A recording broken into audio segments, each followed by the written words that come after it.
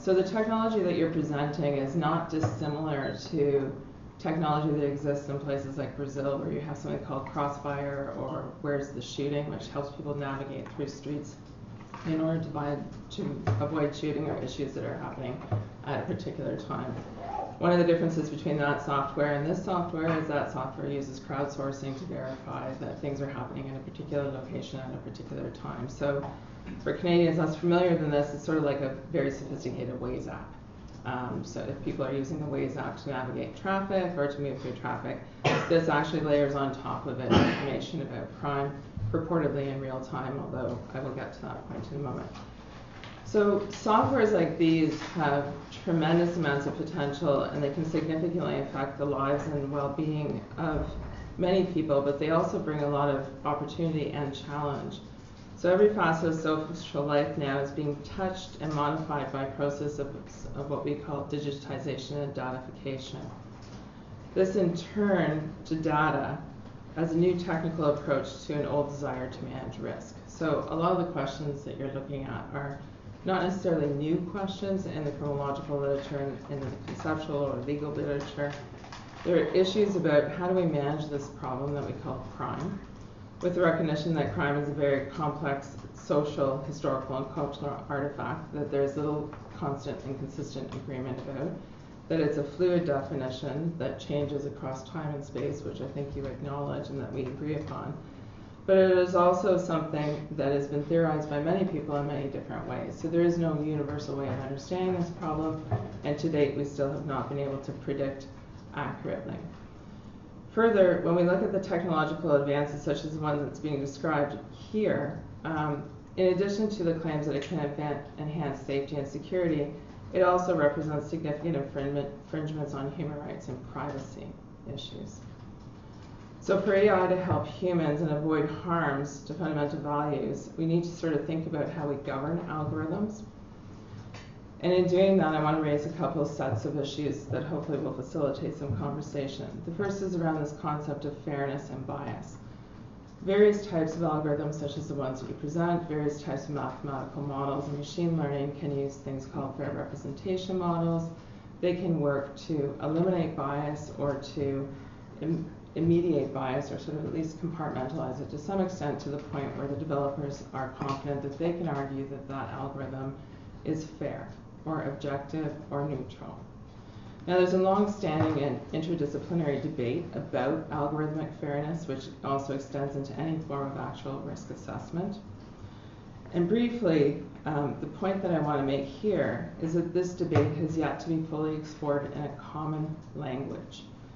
There are many statisticians, software engineers, mathematicians, and computer scientists who understand objective, fair, and bias-free algorithmic decision-making quite differently than socio-legal scholars might consider fair and objective. The process of calculating and generating information is not necessarily always the problem. For many of us, it's also the data that's input into the algorithm and it's used in the back end. It's also about thinking a little bit more about what the concept of fair is and whether or not we're comfortable with the notion of predictive accuracy or predictive reliability or predictive validity as a metric of fair, or whether there are other legal, moral assumptions that we bring in from law and human rights and ethics to help us understand what is fair in terms of the application of these technologies. If I move to the data for a minute, which is a heavy piece of a lot of these algorithms, is even if we're convinced that an algorithm works, that machines can learn, that they can learn over time, they can make good decisions, and they can provide reliable output, it's based on the quality of the data. Criminal justice data is notoriously flawed. It's what we would call, in many respects, dirty data that reflects only known illegal problem behaviors, and it contains a range of implicit and unconscious and indirect biases and forms of systemic discrimination. Further, not all forms of crime data are equal. There's often a very low threshold for the inclusion of data in these types of algorithms. So for example, if you're using official statistics, that represents one form of crime data. Victimization surveys represent a different form of crime data.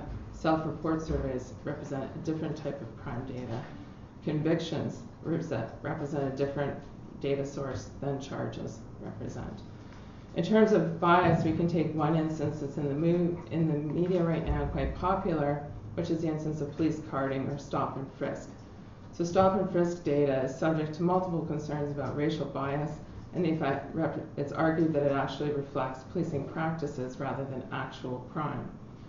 Areas known as high priority neighborhoods or even high crime areas that are captured in what's called red zones that are now used also contain areas that are subject to high levels of poverty, racial and ethnic diversity, people with mental health issues, homelessness, unemployment, and thus the data generated from policing these areas can actually reproduce the existing inequalities of those areas. Excluding information that is predictive but biased is a solution that many developers will put forward. But this isn't fully possible or easy to resolve, because data collection, especially if it's from multiple sources or even if it's crowdsourced, will include the very information that one is trying to avoid.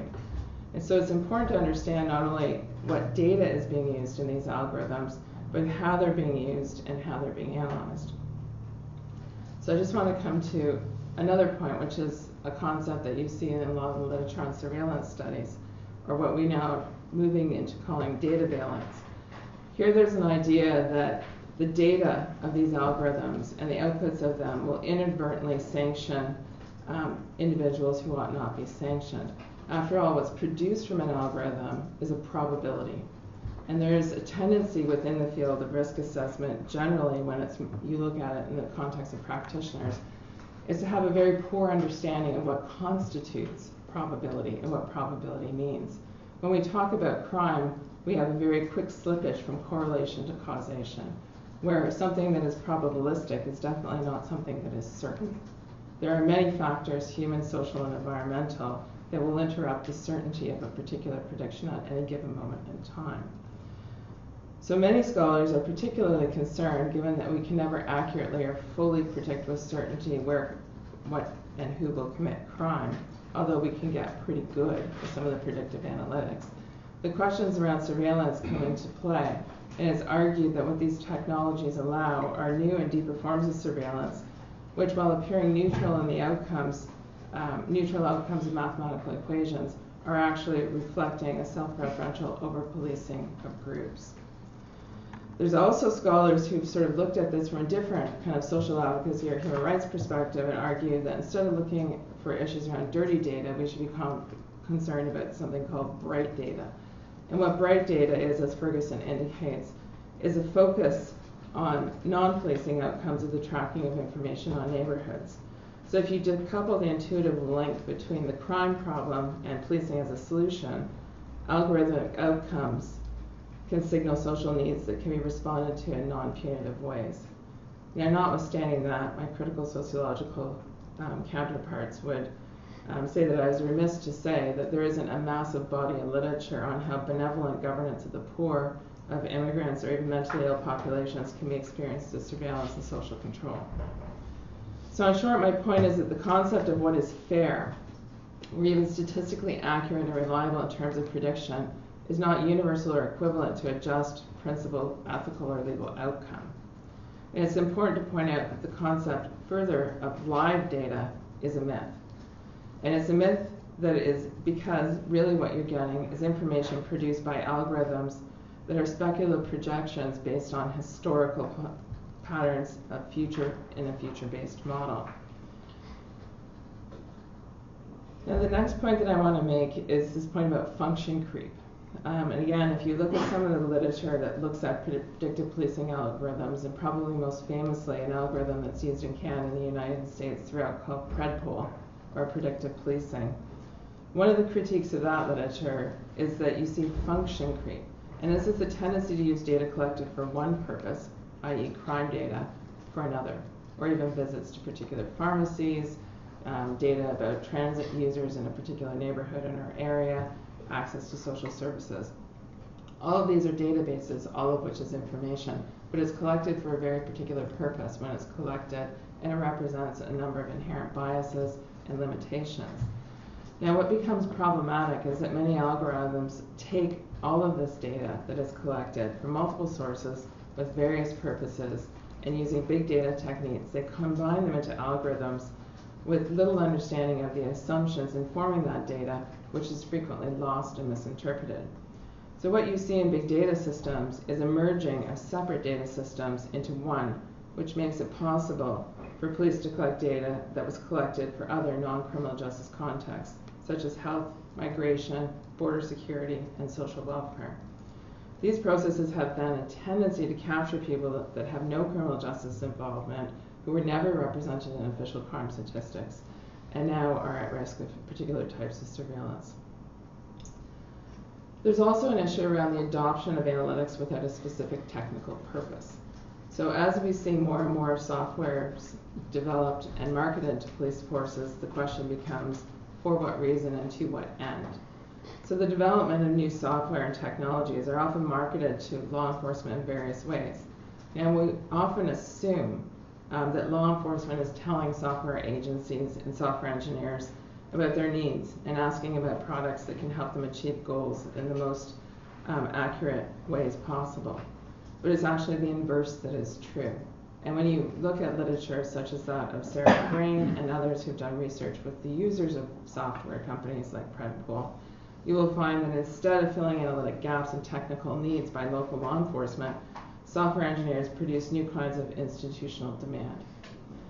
We also see that there are new technical players in the risk game. This is not necessarily a negative thing, because I in particular espouse that interdisciplinary interactions and cross-disciplinary pollinations are a good thing. However, what it does mean is that when you bring software engineers, computer scientists, mathematicians, and statisticians into a room to produce algorithms that predict, what doesn't come with that is a contextual or substantive knowledge of law or crime. They do not have the sense of being methodologically bound to the disciplinary canons or the jurisprudential norms that lawyers, sociolegal scholars, or social scientists, or other disciplinary experts are, and that's often missing from the big data equation. So in this case, by deinstitutionalizing criminological or sociolegal inquiry, new technicians of big data produce their own forms of independent knowledge with governance implications. The final point that I want to make in this area is one that I sort of started with, which is human rights analysis. So organizations like Data and Society and some of the other organizations concerned about the way in which data is being used, whether it's ProPublica or others, will look at these trends and not necessarily advocate that they be discontinued, that they not be used, or they be limited, but rather argue that commercial uses of this type of software in the public realm for policing, immigration, healthcare, and other things should be subject to a human rights analysis. So many of the issues that we see here, we have tremendous knowledge on. And the big data, or digital turn, is a space that we need to understand and think about in the context of ethics and values around what we think are just and right and appropriate decisions, and also what are the appropriate limits on the states, the protections of individual privacy, and who owns what data about whom, and for what can it be done. Further, within criminology and sociolegal scholarship, we need to adapt our gaze. We need to start to think about digitization. We need to think about big data technologies. We need to learn more about the way in which computer engineers and softwares are approaching these issues and start to ask questions. We need to think about the criteria that these algorithms rely on. We also need to think about the outcomes. And I think I'll just leave it perhaps at that point.